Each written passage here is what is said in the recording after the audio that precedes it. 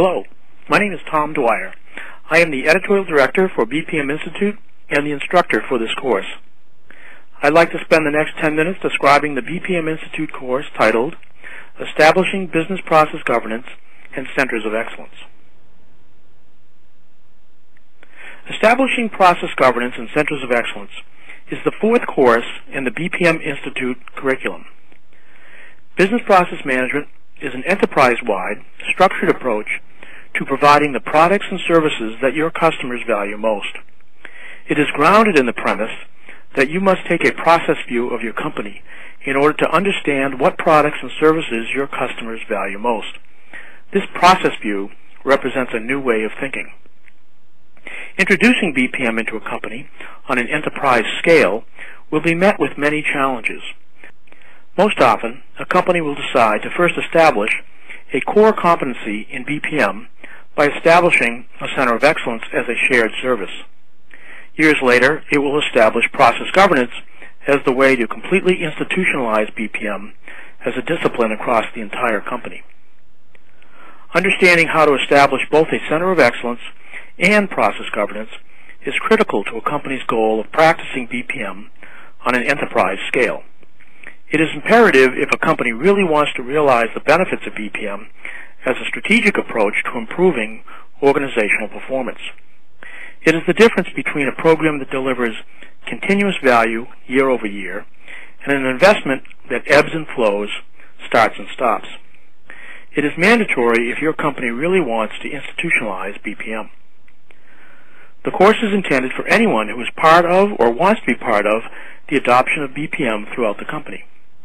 Whether you are part of the managerial decision-making process or want to understand how that decision-making process should evolve, you can benefit from the information provided in this course.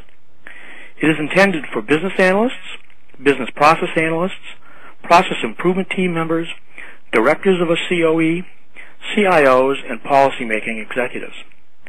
Students will learn what process governance is and how to establish it.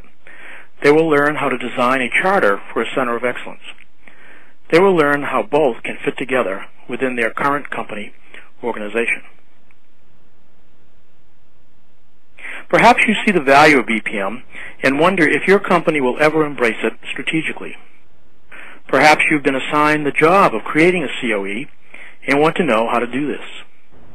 Perhaps you've been involved in this effort for a while and want to compare your approach to industry best practices. Perhaps you want to be able to articulate the appropriate members in your company how they should be approaching strategic investments in BPM. Whichever of these circumstances match with yours, this course will provide the information you need to capitalize on the BPM value proposition for your company. Many attendees are not specifically assigned the responsibility for developing a COE, nor are they responsible for setting policy. However, they are engaged in BPM initiatives and want to understand how a company can best capitalize on them. Other attendees are just beginning to establish a COE, so they want to know how it has been done. All attendees, regardless of their specific job responsibility, appreciate the detailed information and use of real-world examples from their peers at other companies. It is our standard practice to solicit feedback from our students and to use that feedback to make improvements to our courses. Thank you for listening to this brief overview of establishing process governance and centers of excellence. It is part of an extensive program of over 24 course days of instruction. This course is held as part of bpminstitute.org's Certificate of Training program. Please visit the website for more details about establishing process governance and centers of excellence and to register for it. Have a great day, and I look forward to meeting you in the class.